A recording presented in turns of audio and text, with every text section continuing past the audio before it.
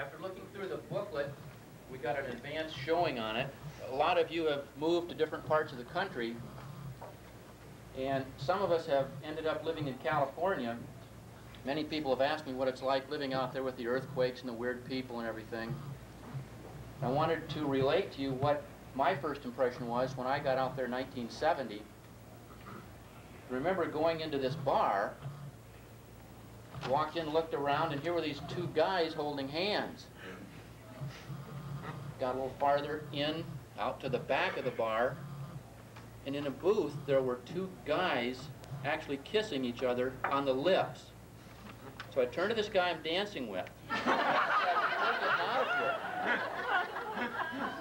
So it is a little strange out there, but people are friendly. 5 years ago we had a number of contests where we wanted to find out who had the most kids, who lived the farthest away, and so on. This time I've kind of done my own little version of the contest, and by looking at guys as they came in and shaking their hands, trying to see who was still the most macho after all these years, the toughest SOB in the valley. And I believe it's still Dick Austin. State wrestling champ in 1961. And I wondered what it was that made Dick still be so macho.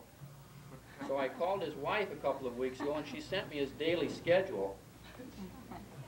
This is just a part of it. 10:30 p.m., go to bed. 10:45 p.m., go to sleep. 6:15 a.m., wake up. 6:30 a.m., have a BM. 6:45 a.m., get out of bed. 7, shower. And his schedule goes, I mean, he's just very regular and works out all the time. And now, last reunion, we talked about the importance of memorabilia as we grow older. Some of you went to Lincoln School, and we got some bricks. Remember, went over there and picked up bricks one night, brought them to the class reunion, and passed them out. And those of you that went there really liked them, because you can think about your childhood days.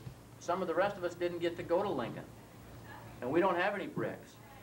So last time we had Mike Chestnut lead us down the hill. We all gathered out here about 1 o'clock, went down the hill to the old high school.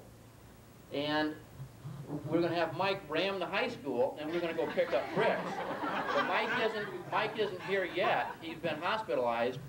We thought he was going to use his car. But he didn't. Tonight we're going to keep this very short. If you look at the video from 5 years ago, we asked how many people wanted to have a 25-year reunion. And there were about 25 people held up their hand, and that's it. There's about half strength of what it was 5 years ago.